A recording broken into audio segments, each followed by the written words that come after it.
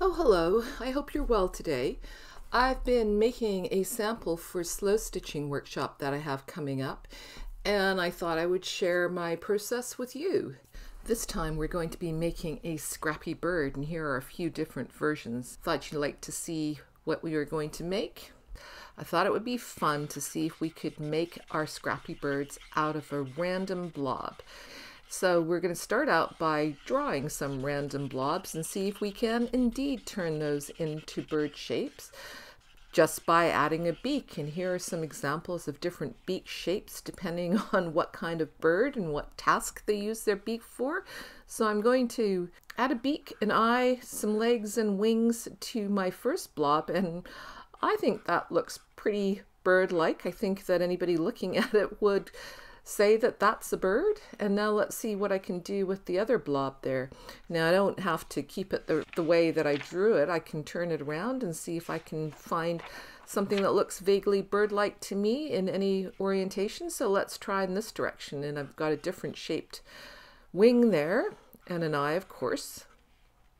And I'm going to do the legs slightly different. This bird's going to have long legs before I put the claws on the bottom there. And there you go, two different birds made out of completely random blobs. And now we'll move on to the cloth part of this activity, the actual sewing part.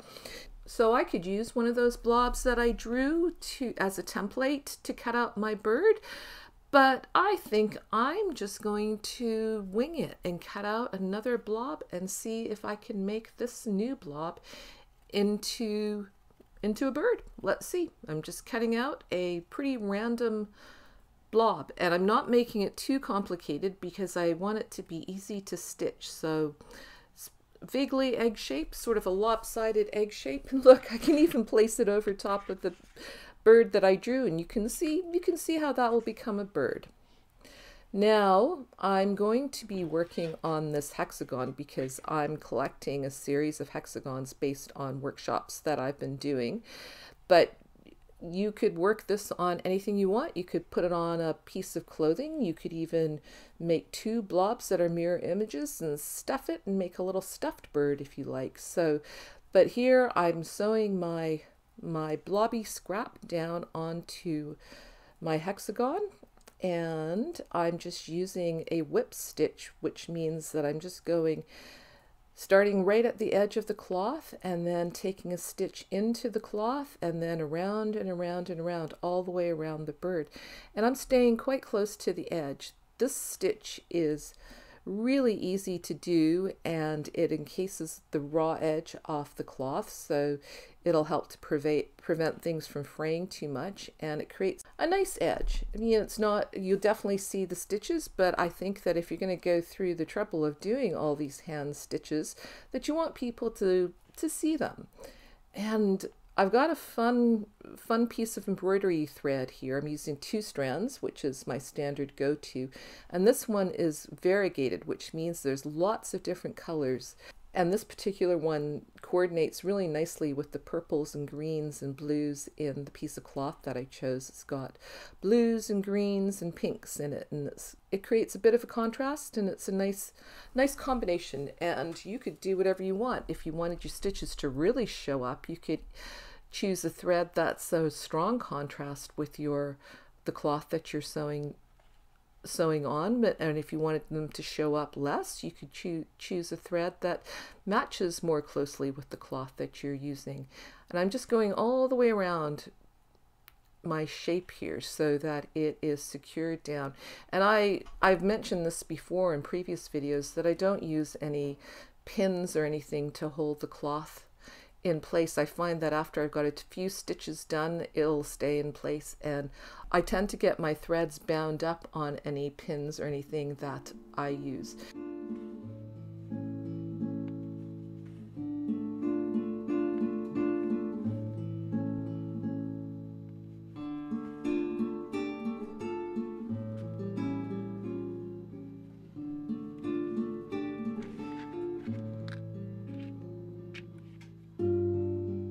Now I just had this little teeny tiny scrap of cloth sitting on my desk, and it's a slightly different color from the blob, and I thought, maybe this could become a beak or even a wing.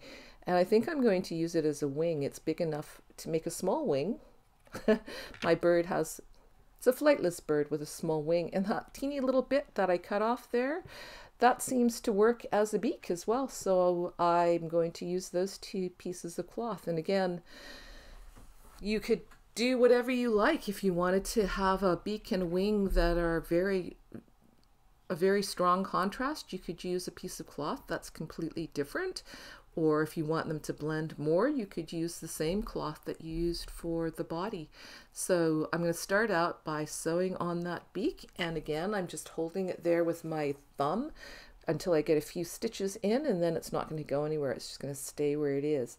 So I'm using the same thread and the same stitch, the sort of whip stitch, overcast stitch, but this time instead of going around the edge, what I'm going to do is I'm going to create all the stitches in the same direction so that it's got a strong direction from the body of the bird out to the tip of the beak. And I'll just make all my stitches going in that direction, making sure that I go right over that really pointy end there so that it's the tip of that really sharp point at the tip of the beak is secured well, so it's not going to fray or flop around. But by creating my stitches in that direction, it kind of gives a smooth texture. It's sometimes called a satin stitch or a long and short stitch, and that's used in embroidery to create a smooth texture instead of something that's all jumbled.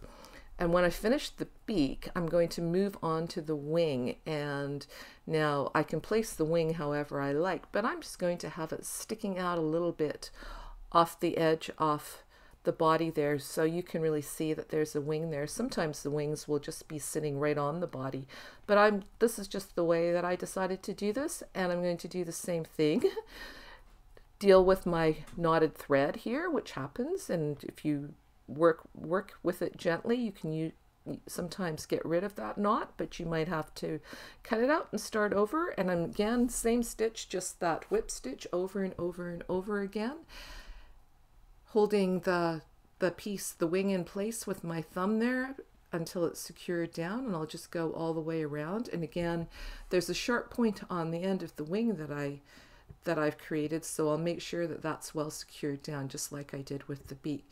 And now you might be wondering why I've got some lines of stitches on the hexagon there. Well, behind my hexagon, I've got a piece of quilt batting, because this is what's called a quilt as you go hexagon. I'm making individual hexagons, and after I finish doing all the sewing, I'll put a backing on there, and there'll be a piece of quilt batting in between the two layers that I'm actually stitching through. I find it gives a nice surface, and it prevents my piece from puckering up. It keeps the cloth really firm, because you may also have noticed that I don't use a hoop. I really like to use the most simple tools, just the cloth, the sewing needle, and my thread, and that's it. And so now I've gone all the way around, and my wing is attached. Now I'm going to add a little bit of a decoration.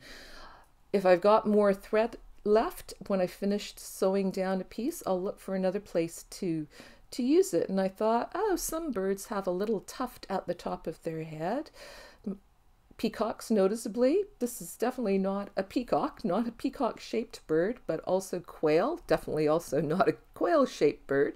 But I thought I would give this little bird some tufts on the top of its head, maybe representing some decorative feathers up there. And I'm using detached chain stitch, just individual chain stitches, to add those little tufts there. So the chain stitch is, you come out, you form a loop, go back into the same hole, and then secure that loop, bring your thread up through the loop. And now I've still got a little bit of thread there, so I'm going to use the rest of it to create an eye, but I think I'd like this eye to be a little bit more substantial, so I'm going to fiddle around to double up the thread a little bit, and it turns out that was perhaps not the best choice, and I don't quite have enough thread, but I'm just going to persevere and use it to make a little French knot, which you make by bringing your thread up, then wrapping your thread around the needle a couple of times before passing the needle back into the cloth, and that makes a little knot. And this one's kind of a scruffy little knot, which is probably perfect for a scrappy little bird.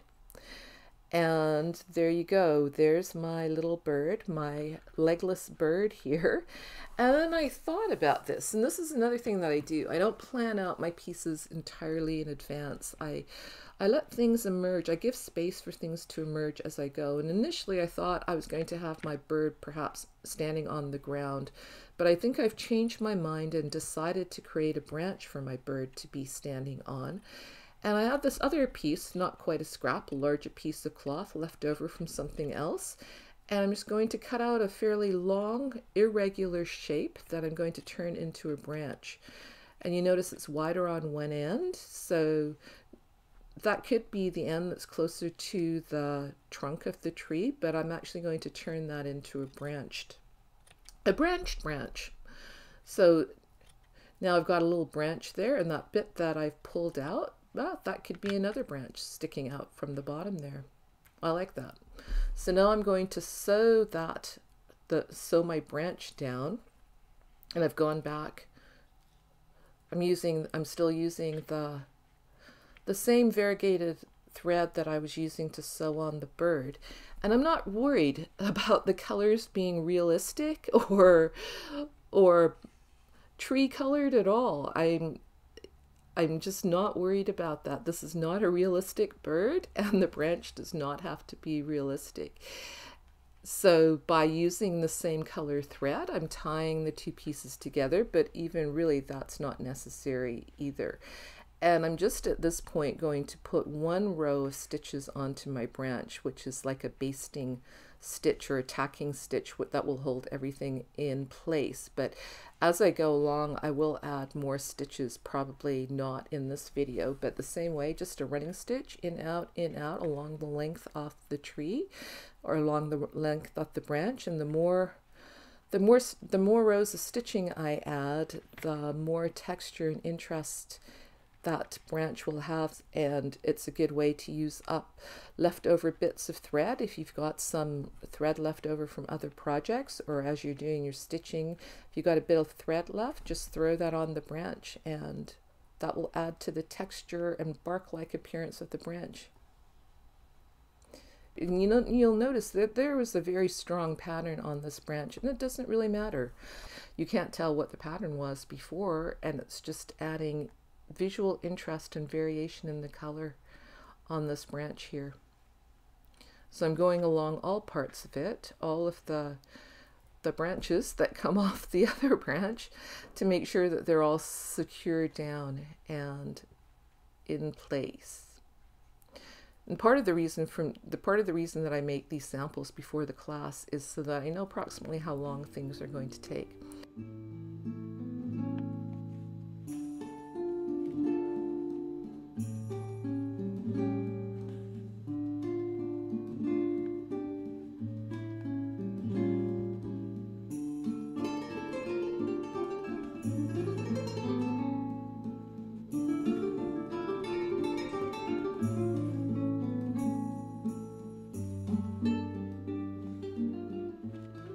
Now the last thing I'm going to add here are the legs on my bird. And the legs on birds typically start fairly far back and they slant forward, which is the opposite to the way that human legs bend at the knee but bend backwards. So again, I'm not really going for realism here. And this is a long-legged bird. I don't know. It's a rather rotund and long-legged bird. I'm using stem stitch to create these legs. So it's a nice straight stitch. I find that it works well for straight lines, creates a solid line too. So my first leg angles slightly forward, and when I get to the branch, I'm adding some little straight stitches down at the bottom to represent the bird's claws down there that are holding on to the branch there. And then I decided that I wanted the leg to be a little bit little bit thicker up near the body. So I'm going back up and adding a few stitches up near the body to the leg to make it a little bit more robust up at the top.